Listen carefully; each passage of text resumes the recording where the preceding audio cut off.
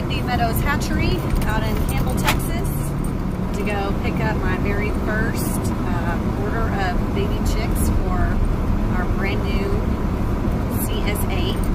And I just wanted to give you guys an update, let y'all know that I'm on my way. Got it.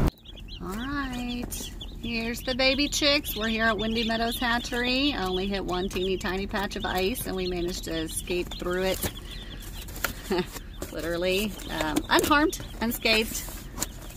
Chickens are all packed up. They'll be in here for the next 2.5 hours, and we are on our way home.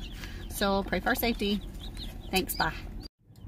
Oh my goodness, y'all. So I'm on my way home from having the baby chicks, or from getting the baby chicks, and it's a 2.5 hour drive, a little bit longer because of the icy road conditions. And so now I'm starving. I have not eaten all day.